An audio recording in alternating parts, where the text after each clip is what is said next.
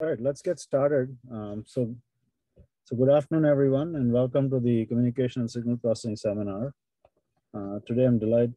First, I wanted to thank the research areas for supporting the seminar. So this NCIS and SP, and I also wanted to thank Kate Goodwin for helping organize this. She's the person behind the scenes making everything click. So our speaker today is Natasha Devroye. Natasha is a professor in the ECE department at the University of Illinois, Chicago, where she has been since January 2009. Before that, from July 2007 to 2008, she was a lecturer at Harvard University, where she also obtained a Ph.D. In 2007. Before coming to Harvard, she got her honors in electrical engineering from McGill University. She's a recipient of the NSF CAREER Award in 2011 and was named UIC's Researcher of the Year in the Rising Star category in 2012. She has done several associate editor duties in transaction wireless communication, JSAC, JSAC, transactions on cognitive communications and networking, and the transactions in information theory. She co-chaired the Women in Information Theory Society from 2015 to 2018. And she's currently an information theory distinguished lecturer. Theory and applications to hardware security, cognitive radio, software-defined radio, radar, relay, zero error, and two-way communication networks. And so she's going to tell us about interactive communications today. Natasha, the floor is all yours. Okay. For the chat, so if any questions come up, I'll interrupt you. Yeah, I do very much hope this is an interactive seminar in some sense. So please feel free to just shout out, right? Unmute yourself and shout out, stop me. It's not such a long or technical talk today. And I am giving it standing up to simulate the true lecture experience. Okay, so I'm going to be sharing my iPad and I'll write a little bit on it, okay? Just to make this a little bit more interactive. So this is me. So I'm going to be talking to you about interactive communication and when does adaptation work and why. So since I've given this talk a few times, I like to start off by just locating where I'm from or my institution, UIC, because sometimes people confuse it with neighboring institutions, and I just wanted to set the record straight. So UIC is located here. I don't know who has been to Chicago, but this map might be familiar to some of you who have been here. And you'll sort of, I don't know, some of the big things are that there's a bean sitting here in Millennium Park. Then we have the Sears Tower is around here. We have or Willis Tower, I suppose it's called now. We have the Hancock Tower sitting around here. And so you can see that UIC is sort of close to downtown Chicago, about a mile west of downtown, of the Loop, I guess. We are the sister school of UIUC, who is 2.5 hours southwest of Chicago. We are, the University of Chicago is, about half an hour that way, and Northwestern is about half an hour that way. So, we're in the midst of a whole bunch of other exciting places, but that's where UIC is.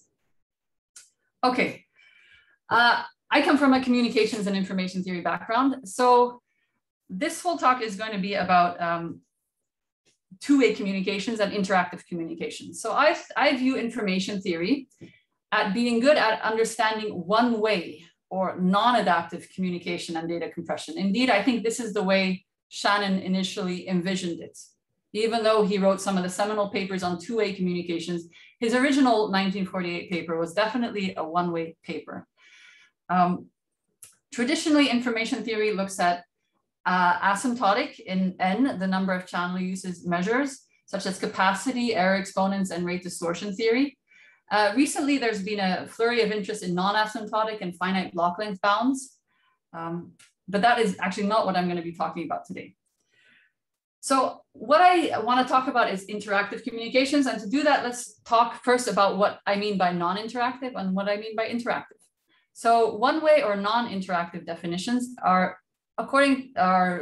follow this diagram that many of you have seen in communications courses, right? We define a channel code, an MN channel code, for a channel with input alphabet calligraphic X, transition probability PY given X, and output alphabet Y consists of the messages, an encoding function, and a decoding function. What makes it non-interactive is the fact that this encoding function is a function only of the messages. Okay, so this is the straightforward one-way channel communication. The decoding function is now a function only of course, the channel output yn, and estimates what message was sent. So a rate is called achievable if there exists a sequence of such codes whose probability of error goes to 0 as the number of channel uses tends to infinity, and the capacity of this channel is the supremum over all achievable rates. So this is the plain vanilla one-way channel capacity definition. We know Shannon showed that the information channel capacity of this channel is given by the maximum over all input distributions P of X of the mutual information between X and Y. And this corresponds to, it has an operational meaning corresponding to the highest rate in bits per channel use that you can communicate at reliably. The channel coding theorem then says that the information capacity is equal to the operational capacity. So, you know, the solution to this optimization problem of finding the highest rate that you can communicate at reliably, meaning probability of error vanishes asymptotically, is given by this magical formula. Okay, but in reality, communication is often interactive, right? We rarely have a one-way conversation, and I hope this whole talk is not a one-way conversation. Can you guys actually hear me? Yes, yeah. Okay, all right. Okay, so so communication generally is two ways, and you know, in all practical systems there are ACKs and NACKs being sent all the time. Most, you know, unless you're just downloading a movie off Netflix, perhaps that's a one-way thing, but you know, sometimes you want to send your own information and tell them what movie you want to watch, right? So most communication is interactive. So the first generalization of one-way communication to communication with feedback is often called the channel with perfect feedback, perfect output feedback. And here we notice the presence of this perfect channel here, right? All right, so there's a link that links the output of the channel to the encoder. And now this encoder can be a function not only of the message W, but also of the perfect feedback. Right? So we can redo these definitions of what is a channel code for this channel with perfect feedback. And you know, most of the things stay the same. The big thing that changes is that the encoding function now is not only a function of the messages, but also of the past received outputs. So the message at time I is determined by this encoding function f of I, which can use all of the past outputs from time 1 to I minus 1. So that's the major generalization here. Again, things are, a rate is called achievable if there exists a sequence of codes, all the same definitions. And for here, we have considered only a block code. So here, you know, we're not allowing for variable length code, so I don't have to talk about stopping times yet. Okay. So for channels with feedback, there are many results known. One of them is that feedback does not increase the capacity of memoryless channels. So memoryless channels are channels for which the output at time I only depends on the input at time I and no previous inputs or outputs. So here, capacity, viewing capacity as a metric of how to evaluate this channel is a little bit limited in some sense because the capacity is not increased when you use feedback. Naturally, everything that you do with feedback could mimic things that you can do without feedback. So capacity should be no smaller than without feedback, but in fact, it's no larger either in this case. However, feedback is not useless because feedback, or at least perfect feedback, can dramatically affect the error exponent. The error exponent is the exponential rate of decay of the probability of error. So here's the probability of error in your system. The error exponent is this function here, which shows you how fast this probability of error decays in block length n as n goes to infinity. And this ER, it's an error exponent. It's a function of the rate at which you're transmitting. With, you know, in general, the larger the rate, the slower your error exponent, and the smaller your rate, the further you backed off from capacity, the quicker you can get that error exponent to decay. Okay, so here, so if you care about, and in reality, you know, we're always transmitting with finite n, about error exponents and about getting your probability of error small, feedback can really help. So capacity suggests it can't help. Error exponents, a little bit more of a refined metric, suggests that it can. It can also dramatically shorten the block lengths that are needed to achieve a given error at a given rate. So this is, you know, Polyansky's work. Polyansky's work on feedback at finite block lengths. And, you know, what remains unknown? Well, there remain many things unknown. And my PhD student, Kenneth Palacio-Baus, and I, we wrote a recent paper about error exponents for one- and two-way AWGN channels, where I think one of the big open problems for one-way channels with feedback is dealing with noisy feedback. So when the feedback link here is a noisy link. And so here, this noise is causing a lot of problems, and there's much less is known in this setting. And that's the setting we tackle in this paper, and we look at zero rate achievable error exponents for one-way and two-way channels. So I've given, as a distinguished lecturer, I've been this for the past 2 years, I've given a whole bunch of these talks where at this point I would usually start talking about this paper or one-way channels with feedback. And I thought, since it's almost the end of my tenure as distinguished lecturer, that I wanted to talk about more about an area that I find interesting, that is not just my own work, an area that I find, or a topic that I find not many people are working on, and that I think has the potential to, that has some very interesting theoretical questions. And that is the two-way channel. Okay, so at this point, I'm gonna not, I apologize if you have all read this paper and we're expecting a talk on that. I'm gonna talk about something I find interesting, and I think, I'm hoping some of you might have the tools to solve and can help me solve. I'm actually gonna be presenting an open problem and a conjecture I have as to its solution. So it's a little bit of a different talk for me, and I hope you'll enjoy it and just listen along and see if you can think about ways to solve this problem. So here's the channel setup. So it's a two-way channel, and Shannon actually defined two-way channels, you know, a few years after his original paper. And in this setup, we have two sources now, all right, wanting to transmit independent messages. So here's message 1, and the destination. So I guess I should call this encoder 1, terminal 2. So terminal 1 has message 1, terminal 2 has another message 2, and they want to exchange messages.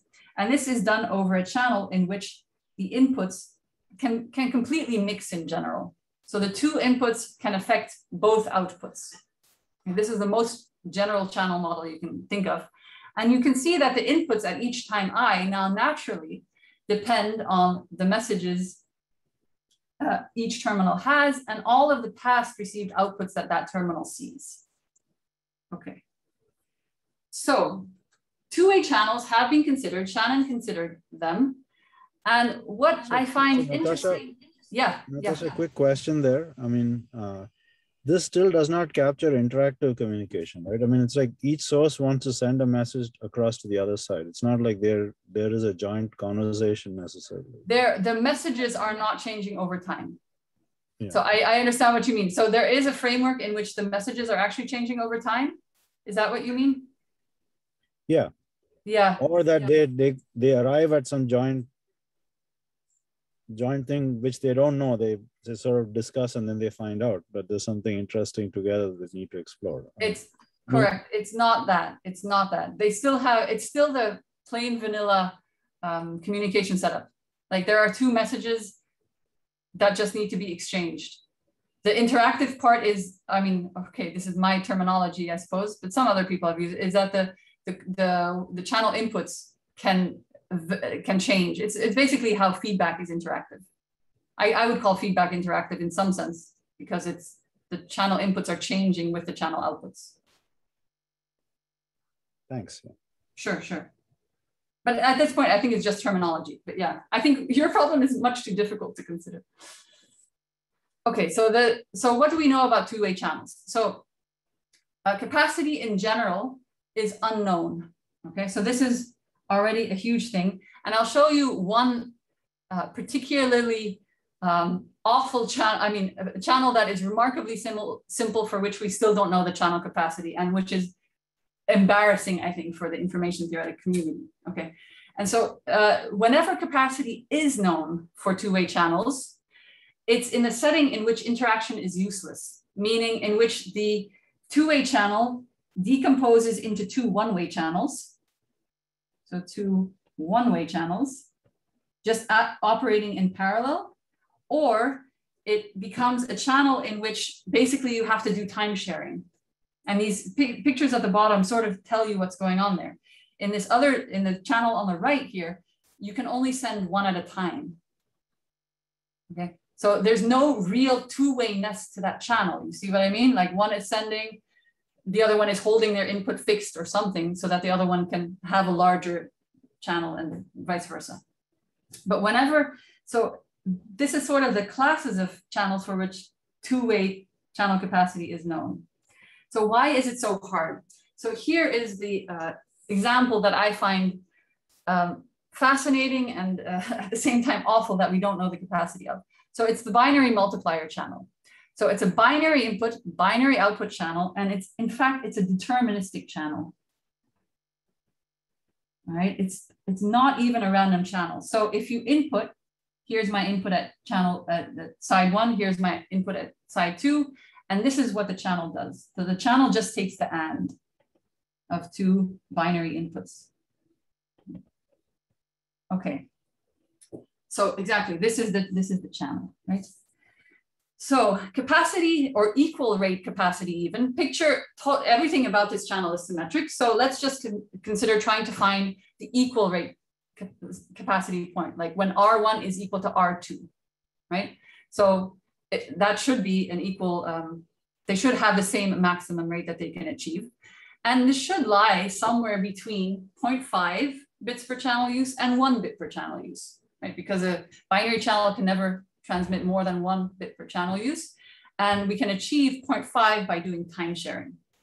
So here at the bottom, I just show you a slew of results that exist for this channel. And you can see that the capacity is sort of sandwiched in between these numbers, right? So you say, oh, but you're being so picky. You want the third digit. Yeah, we want the third digit, okay? This is an annoying thing because it's such a simple channel. It's a deterministic channel. We still don't know its capacity. And this points to the fact that we don't know how to properly adapt our signals to past received outputs. We don't know how to do this compression properly. Okay. And Natasha, I have a question. Yeah. When you say we don't know the capacity, do you mean we don't know it in single letter form? Because there are results, for instance, in Mac with feedback. And so when Y1 and Y2 are the same Y, like common output in this channel, where this problem seems very, very similar to the Mac with feedback. And there we know multi-letter expressions through directed information and so on. So do we not have these kind of expressions here? We do, and I will show some. We do have multi-letter expressions with directed information. Okay, good. That's coming up in a few slides. But you know, so when you can't compute the thing, so one solution would be to be able to compute those things. Okay. So can you in the Mac channel with feedback compute those things? No. Oh, no. Okay. So yeah. So I guess it depends on what you. I want the number. So, got it. Yes. Okay? Thank you. So I don't care if it's a single letter expression or not. I want the number. So, but that's just me. Okay. This is just what I think this channel needs. Okay. So let's just look at, so that's where we're going. And the rest of this talk is just me talking about what is known about this channel and what my conjecture is for that capacity and how I think it should be, or what some tools are that point at this being the capacity. Okay.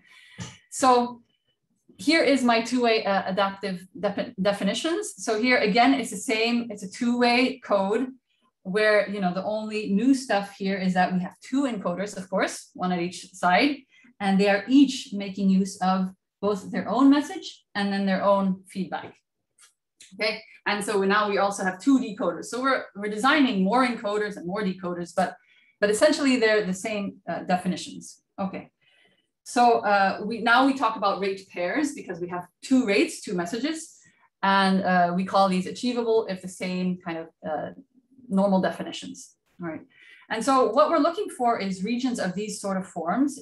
For my binary multiplier channel, you know, they should always be within this region, right?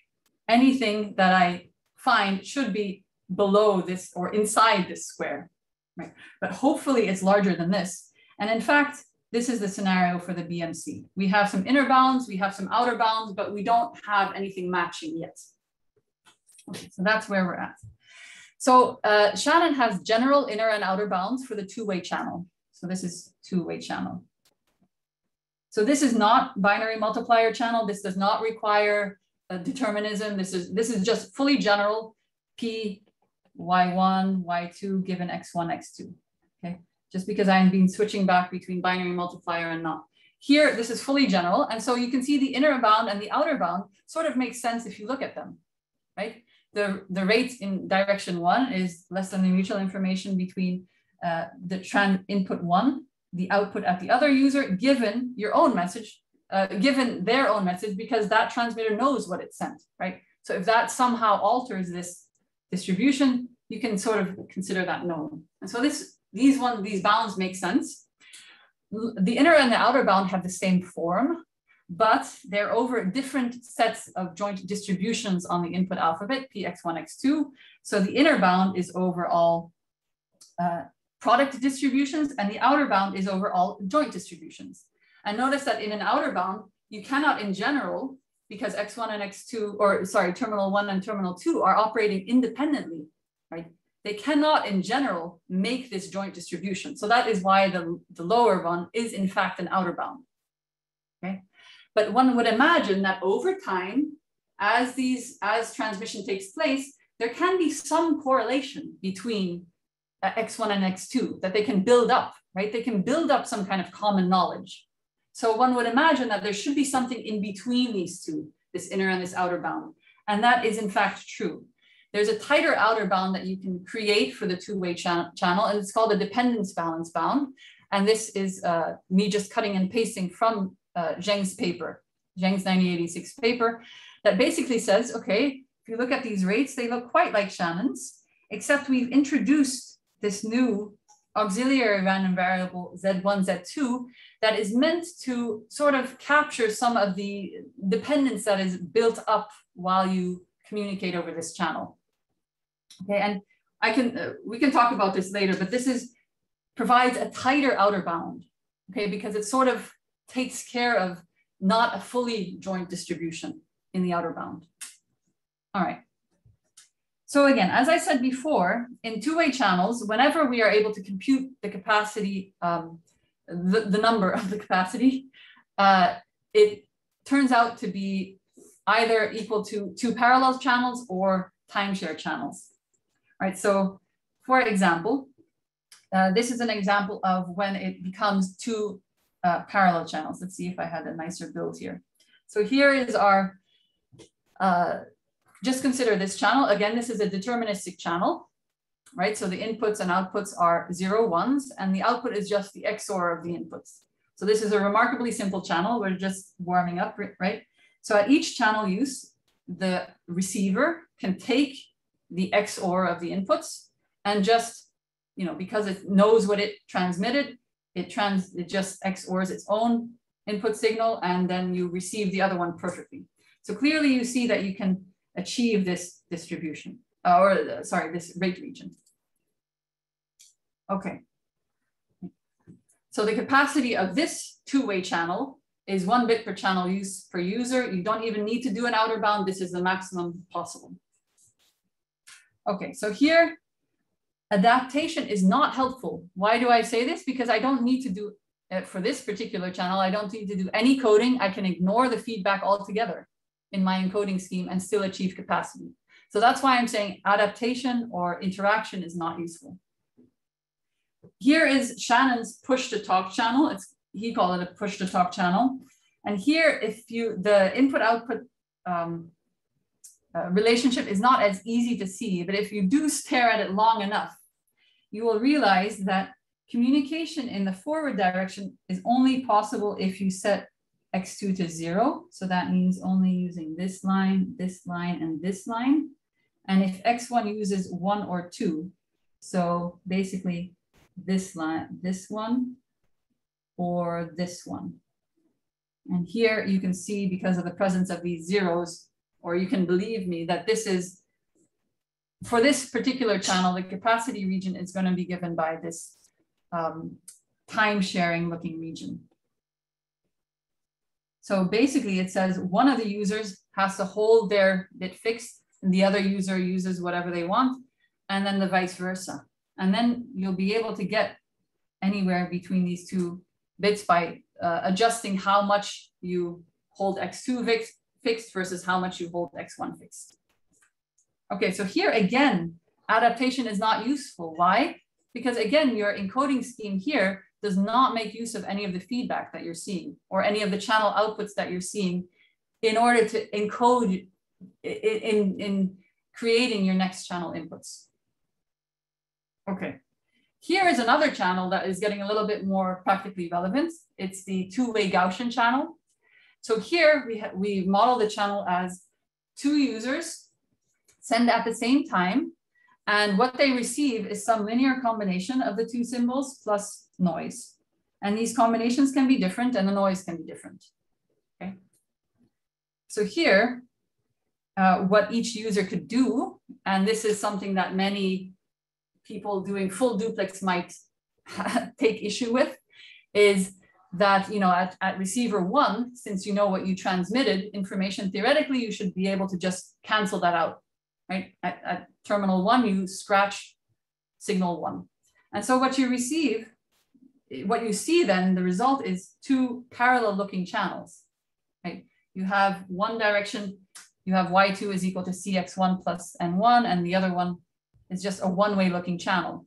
And so this two-way channel seems to decompose into these two one-way channels because of the fact that we have this additive structure in the channel, and you can remove your own impact on the outputs. Right? And so here, in fact, Hans showed that the capacity of this channel is just the two one-way capacities. Right? And here, again, adaptation is useless.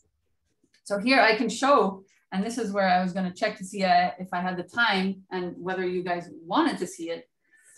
We can show, I was going to do the converse to show why, you know,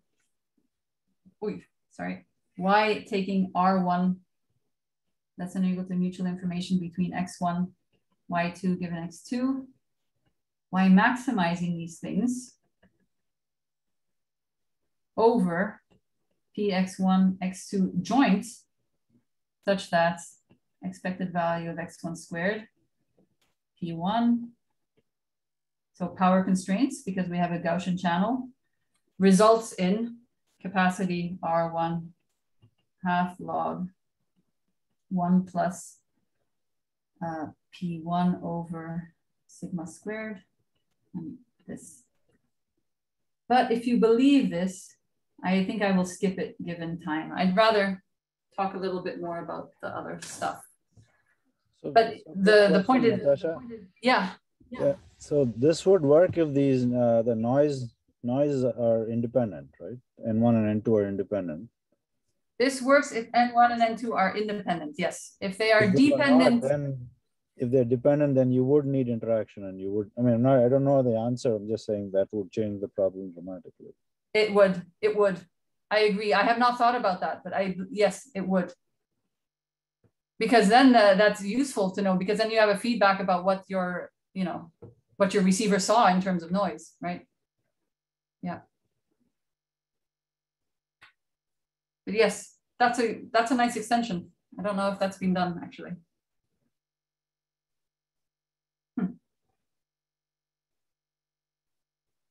But that's okay. So Just making sure, is this the joint px1, x2 or the marginals? Joint. Okay. Joint, yeah. And this is shown by Han in 84. And you can do it, and it depends on Jensen's inequality, and the maximum differential entropy is Gaussian, basically. It's not a hard proof, but I think, what if N1 and 2 are not independent, right? Or yes, IID, right? Perhaps with memory, or perhaps. Yeah, both ways would be tricky, I guess. Yeah. Mm-hmm. Yeah. Maybe it's being studied. I don't know, but it's interesting. I wonder if that's a practically relevant for some channels, because in that case, it might be worth doing, right? Cool. I thought I was going to be the only one making open questions. Okay, so here is what, this is a summary sort of what people know about capacity of two-way channels. Parallel two-way channels. Parallel two-way channels are ones for which py1, y2 given x1, x2 decompose as py1 given x2 times py2 given x1. So the channel naturally becomes a parallel channel. It's okay, which would, your VJ constraint would violate that. The binary modulo 2 adder channel, we showed that one. Two-way restricted channel, we kind of, these are all sort of variations from Shannon. The two-way Gaussian noise channel, that one just becomes two one-way channels. And then there are some generalizations of all these kind of results. People have tried to find the most general classes of channels for which this sort of breaking up of the two channels works. Okay, and there are two-way exponential families of channels, channels with a whole bunch of symmetry properties. And this is really, I think, what is this, the state of the art here, which was quite recent, right? 2 years ago. Okay, so all of these channels, capacity is known when adaptation is useless, meaning when you just ignore the feedback. And that's not very interesting. Like, I'd like to know when feedback is useful and how to use it, really, right? In a two-way setting. When capacity is unknown is general discrete memoryless channels, and the one I'm gonna look at is the binary multiplier channel. Okay, so an open problem here, if you're looking for one, is non-trivial and computable example of the capacity of a two-way channel when adaptation is useful, I should write. Okay, so this is a little bit of what I was going to talk about. You know, I've worked on error exponents for two-way channels, but I don't want to talk about that. I only want to talk about this BMC, really. And at the end of the talk, I'll talk a little bit about how it might relate to some other fields that you all know more about than me, I think. But I would love to know more. So why is this really so difficult? So the problem is really that the space over which to code is enormous. To me, that's the problem. And the fact that you have, in some way, noisy output. Right? So, you know, the space over which to code is enormous. We have this, you know, at each user, so at user 1 and at user 2. So for each message W1, for each W2, you have to create a function F1 of W1, which gives you channel input 1.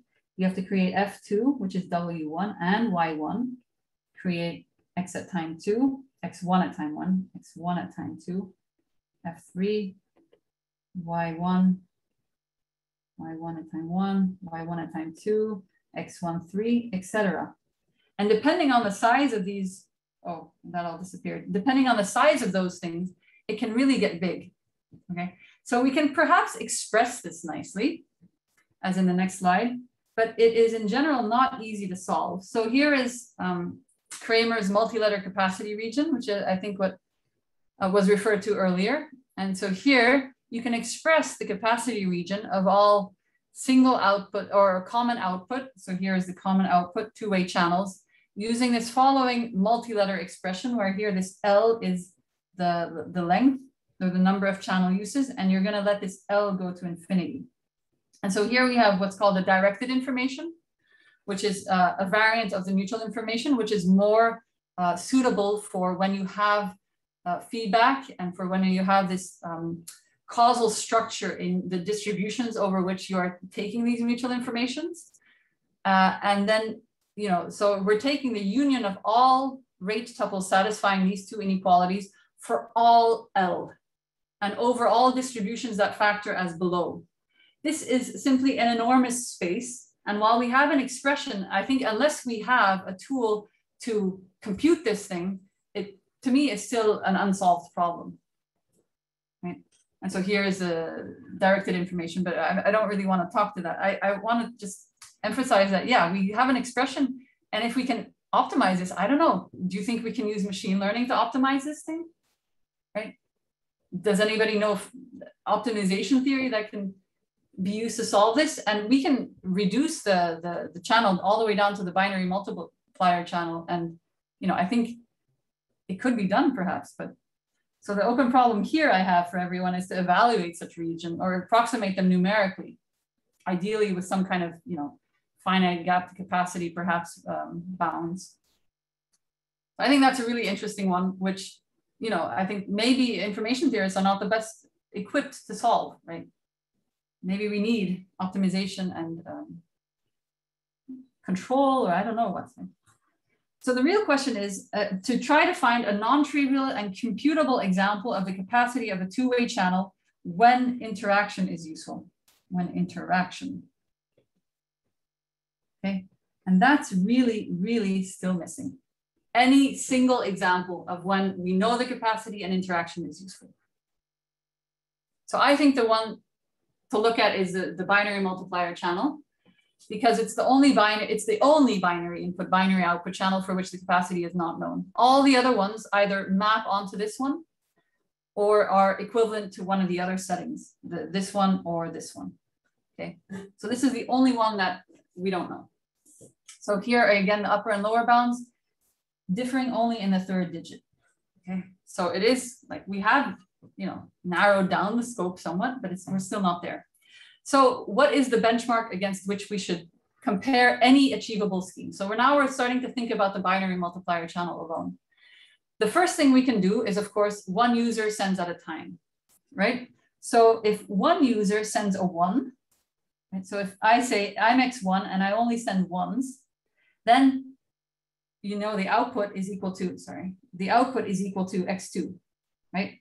And if x2 only sends a 1, then the other one. So you can just vary the amount of time each holds their input fixed and sends no information for that direction and get this line, right? Okay, so we should at least be able to, if we're looking at the equal rate point, which is, we should at least be able to do better than R1 is equal to R2 is equal to 0.5 bits per channel use. Right, we should be able to do better than that. And we can. Okay, so what is I wanted to show you this really beautiful scheme called the Hagelbarger code that is so genius. And maybe you have already thought about it in your head. So the step 1 here is to just take your string of n bits that you want to transmit and just send them directly. Okay, so here, why did I highlight some in green? I highlighted in green the ones where the output is 1.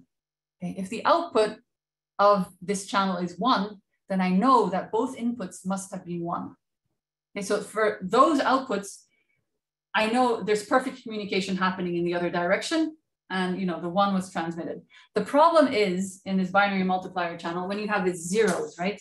It's this 0, 0, 0, 1 structure. So often, whenever one of the two users sends a 0, it completely destroys the transmission, right? So what do you do now? So what you do in the next channel use or the next sequence of channel uses is in the spots where the Y was 0. So you eliminate the spots where the 1s happened because there I know exactly what was transmitted. In the spots where the Ys were 0, invert the original signal, okay? So if there was originally a 0, 0 sent, it will now become a 1, 1, and you'll get a 1. If there was originally a 0, 1 sent, it will become a 1, 0, and it will stay 0, and vice versa. But because there will only be 1s, you can see what's going to happen, that you know either you get a 1 and you know that 0, 0 was sent, And in the other cases, you know, if you see a 0, that the other guy had the opposite of you, and you also resolve it. So in these 2 steps, this is a 2-phase scheme, you can completely resolve this. You can completely, perfectly transmit these n bits. This to me is a beautiful scheme. It's somewhat surprising that it doesn't achieve capacity, that there are schemes that do better than this, right? The rate of this, if you do not optimize the input distributions of 0, 1s, can be calculated as 0.571. If you do want to optimize the rate of the, you would have NHP over n times, I guess, p squared plus 2n times p1. I don't know. I don't remember what it is not right now. But you can optimize the input distributions of 0s and 1s and get it to be a slightly higher, okay, 0.593. So in both cases, you're already doing better than time sharing with such a simple scheme and such a simple optimization. Okay, so if you just make it a little bit more likely to send a 1 than a 0, you can get a higher rate already. Okay, so that's the Hagelbarger. And this Hagelbarger, you'll notice, is actually an example of a variable length code. So depending on, so you can see here already that this is an adaptive scheme, right? Because it uses interaction. It uses the channel output to determine the next channel inputs, right? Because you eliminate the 1s, right? The positions where it was a 1. That means you're using interaction. Okay. So to me, this is the simplest example of an interactive variable length code. I really, really like this one. And I'm hoping, actually, if anybody knows of an example in whatever, in electronics or in VLSI, whatever, that has this AND function being a natural component of it, this would be the no-brainer thing to apply to that. All right. So Shannon's single letter inner and outer bounds for the BMC, if you just calculate those are here and here, and those are still, there's still quite a gap there. So people have worked hard to kind of diminish that gap. And the people that have worked the hardest have been people at TU Eindhoven. This is a series of Ph.D. theses working together with Frans Willems and Schalkwijk and Kailas. Okay, so they worked a lot on these two-way channels, and they have the best known inner and outer results. And looking at this, you know, the cover of this in particular PhD thesis makes me think I really should have done something cool like that too, right? This is like, and this, we'll see, this actually really represents this two-way channel in some sense. This is some kind of fractal representation. Okay, so what their cool schemes and how they work is they try to derive new rates by viewing this two-way communication over the binary multiplier channel as adaptive code trees, as variable length subdivisions of a square. Okay, so picture we want to send message. This is the message of user 1, and this is the message of user 2. And, you know, we want to send one of these, and we just pick the message independently. So we're going to want to transmit, say, this square, all right? So the name of the game now is to transmit the minimum number of channel uses so that we can identify that square, which square was the original one sent. So the rate then of this, of any tree or any code tree, and a code tree here will be just what you should send at each channel use based on the previous channel uses. Now we're going to try to define that by looking at regions of this square. The rates can be calculated as follows, where this is just the total number of transmissions needed to transmit every pair once. And so then the number M1, M2 divided by M1 times M2, right? This is what's on the bottom, and it just flipped up to the top, is the average number or expected number, because we have a uniform distribution on M1, M2. It's the expected number of transmissions, right? Expected number of transmissions. Okay. So this is generally a combinatorial problem at this point. There's not much stochastic stuff going on here anymore, except that, you know, except the stochasticity in the message, right? And perhaps you use a stochastic encoder. So a generalization of Hagelbarger's code was proposed in Meyerussen's thesis, or Blumen's thesis, Schalkweg, I think was the original one. And you can alternate between these two types of divisions. They call them divisions, inner resolutions and outer resolutions. And this is called an inner resolution on the left, and this is called an outer resolution. And what it does is it says, well, if your message lies in this interval, send a 1, and here you send a 0. And likewise here, if your message lies to the left of this alpha 1, send a 0, and here send a 1. And so here, what's written in these squares, this 1 is the output, right? So these are the outputs. Okay, so you can do that, right? You can just try to optimize over this alpha and try to figure out, you know, what you should send. And then once you get here, so if you're here, then you're done, right?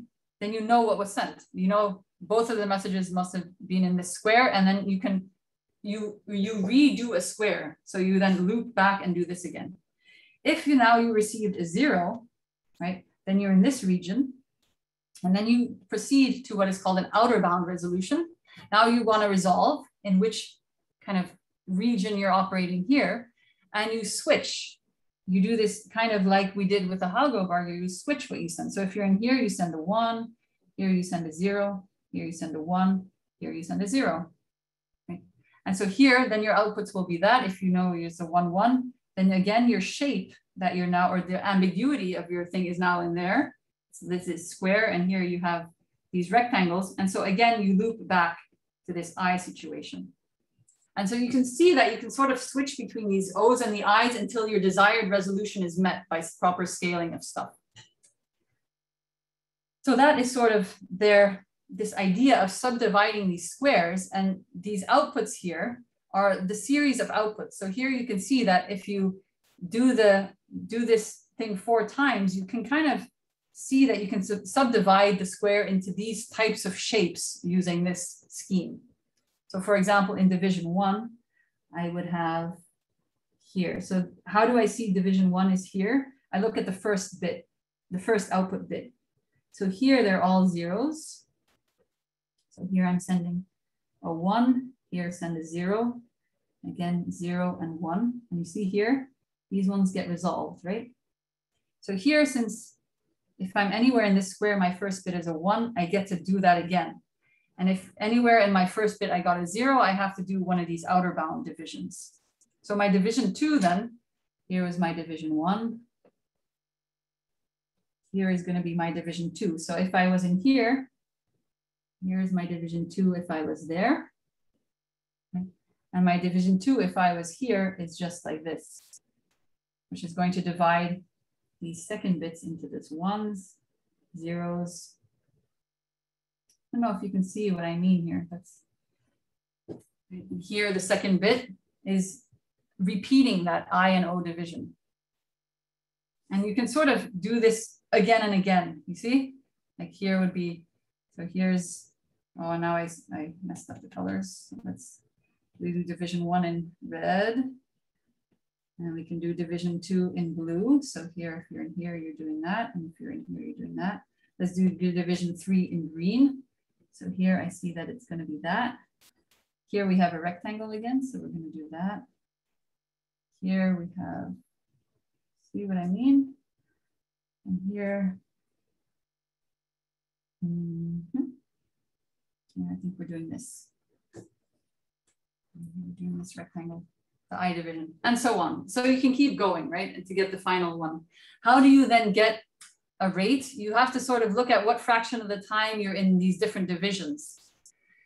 Schalkweg's 1982 inner bound slightly improves this, and they add this M division, which I think because of the lack of time, I'm just going to skip that. But there are many kind of fancier ways to do these divisions, and you get these fractal looking things, okay? There are some ways, tricks to improve the strategies, but I find these tricks, while they achieve very close to capacity, they're not very simple, and they have, I don't know, they're not elegant. To me, it just doesn't feel like the capacity should be like this. It should feel a little bit simpler. If you actually read these theses, they're really quite involved to get these strategies right. And they have looked a little bit at brute force enumeration of strategies up to a certain depth, but at that point they didn't have enough computing power. So it might be worth like looking if we could use ML to kind of speed up the actual brute force search or combinatorial search, perhaps with a little bit of smarts to guide it in a better way. But you know, you get these things that look a little bit like this. They're these fractal inspired methods which they can actually show things about and calculate better rates. So this is sort of like the best rate you can get to using their methods. Okay, so the connections I wanted to talk about, this is where I am not the best person to talk about this, but I realize that there's been a whole bunch of work about active hypothesis testing and dynamic program formulations for channels with feedback. The question to me is whether this is applicable to deterministic channels like the BMC. In particular, it's not like a feedback channel with perfect output feedback. There is perfect output feedback, but it is this mixture of two signals. So that's, I think, what's different from all of this work here, which has been in the one-way setting with perfect feedback. So the question to me is whether any of these tools could be useful for the binary multiplier channel. And that's something that if you think it is useful, I would love to team up with you to try to understand why and whether it could be used. Because I do have the knowledge in the BMC, but I don't have the knowledge of these particular tools. Okay. The other connection that I've read up a little bit more on myself is this connection with theoretical computer science and with communication complexity. So I don't know if this is a notion that everyone is aware of, so I'll just talk about the basics. So in communication complexity, we have two parties, Alice and Bob. And Alice has access to some random variable X and Bob to some Y, and they can be correlated, which is quite nice. So the goal here is to transmit bits one at a time to devise some protocol. They send, so this is noiseless, okay? So this is noiseless feedback, noiseless communication. One bit at a time or multiple bits at a time. They can be two in that direction, one like that, whatever protocol you have of noiseless bits, so that you can compute some function, the same function on both sides with minimal number of bits, okay? So that's the name of this game, is minimal number of communicated bits to compute some function. And so this is interactive. This is truly interactive communication because it really does go back and forth. So they have this, you know, existing body of work that talks about this, and it can be related to stuff we know in information theory. For example, information theoretic compression to the entropy can be seen as the amortized number of bits per source symbol, okay, to communicate at. So computer scientists don't often look at this limit n goes to infinity, or they don't necessarily look at that like information theorists love to, right? They don't look at solving the same problem multiple times. They just want you to solve one instance and get the minimum number of bits for that one instance, right? Or for the worst case instance. Perhaps not the average case instance, but there are connections there. The question is here, for communication complexity, what is the amortized communication complexity? And this is work by Braverman that shows that this becomes what is called the information complexity. So here, again, what we want is to compute some function f of xy at both terminals using the minimum number of bits. Okay, and that's this CC f mu epsilon. This f is the function you want to compute. This mu is the distribution of x and y. And this epsilon is the error with which you want to compute it. So the error tolerance. And so they define this notion, this CC f mu epsilon, as the minimum communication complexity to compute this function to precision epsilon if your input distribution is mu. Right? And then they have, you can take some of these like mu to 0 or max or min mu or whatever you want. And there's a whole bunch of notions here. And I see I'm running out of time. So I want to get to the end to see why this is interesting.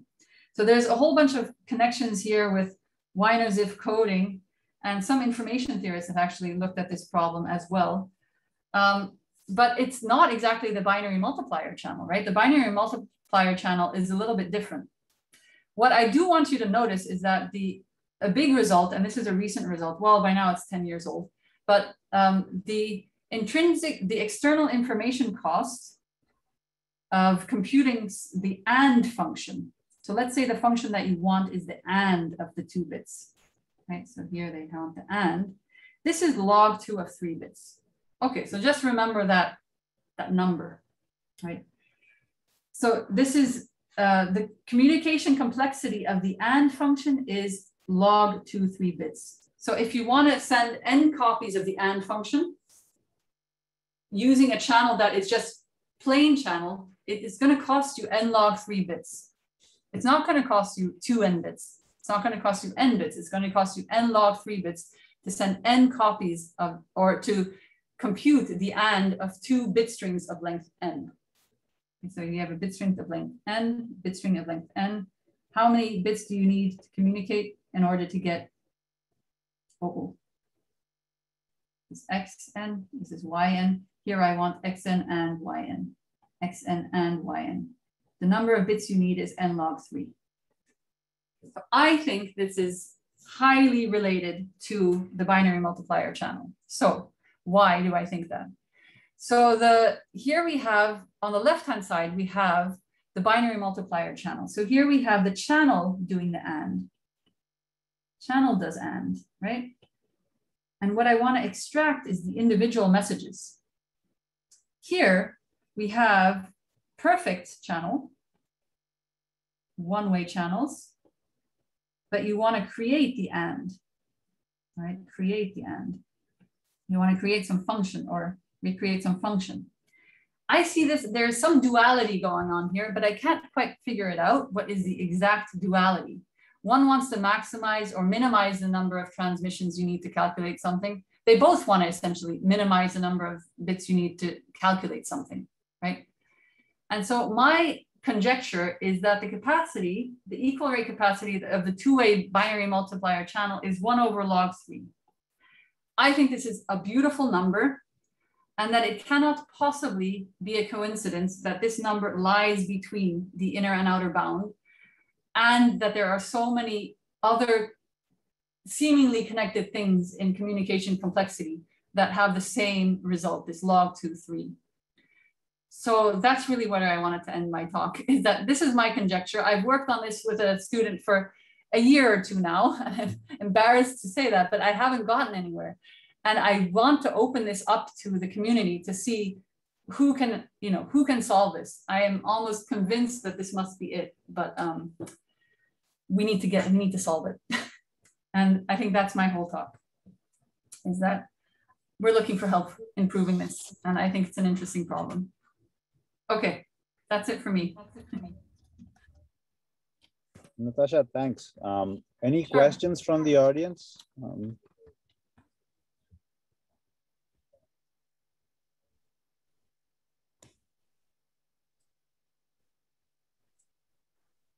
Thanks for listening to me on a Thursday night.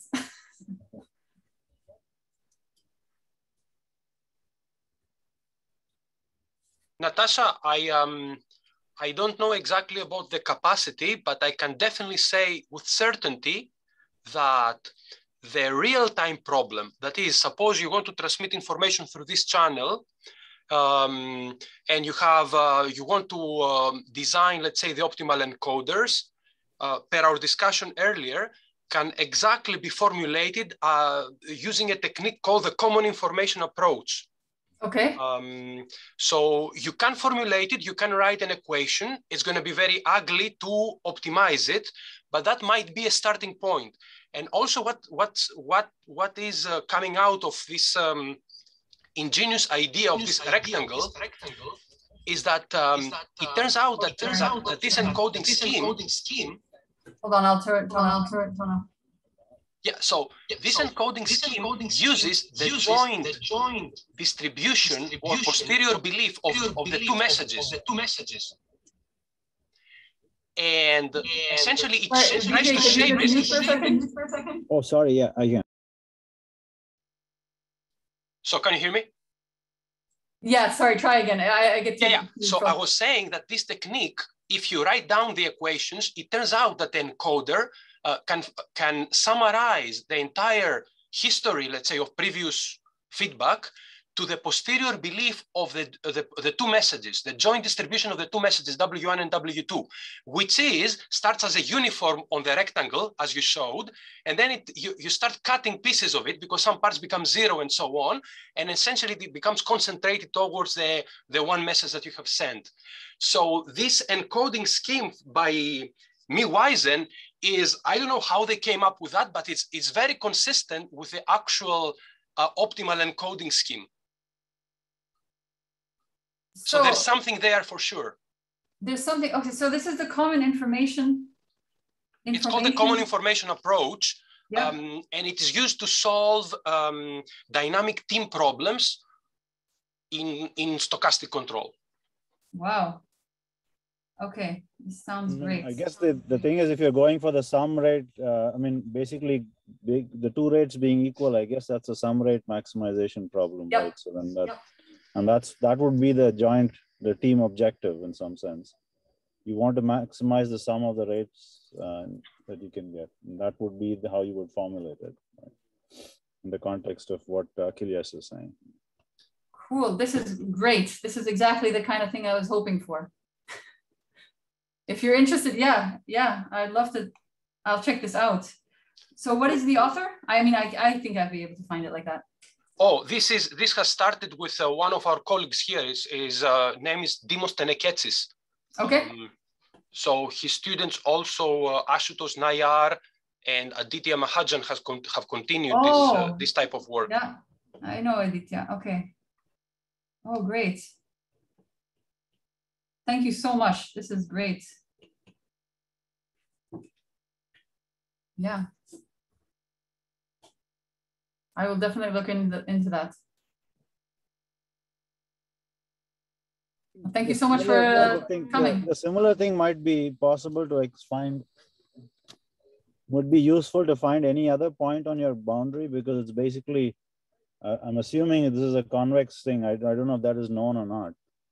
But if it's convex, then yeah, so then basically it's just maximizing some weighted sum of the rates, right? That will give you a point on the boundary. And that, so basically if you choose your objective function to be that, and then that you apply the same approach, I think that can give you the points on the boundary as well.